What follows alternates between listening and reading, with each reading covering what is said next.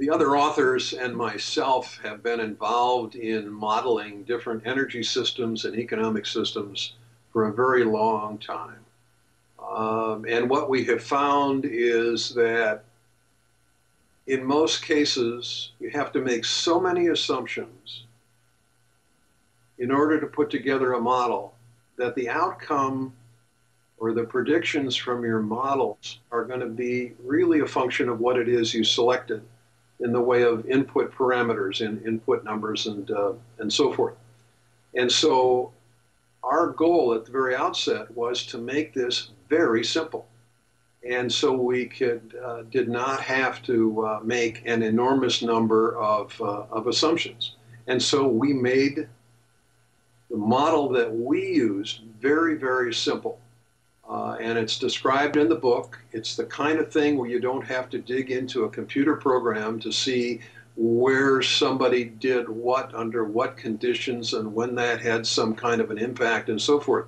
You can look at what it is we did and it's all there. You may disagree with some of the assumptions, and that's perfectly legitimate.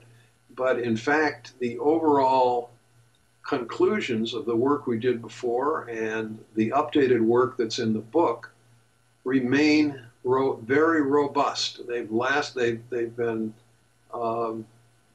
discussed, they've been presented around the world, and people agree that generally that's the character of the problem. And therefore, I think we simplified it in an intelligent way. And the purpose, of course, was to find out what's the best you can do. We're not going to do the best we can do because we're dealing with human beings and real world limitations in terms of manufacturing and skills and expertise and money.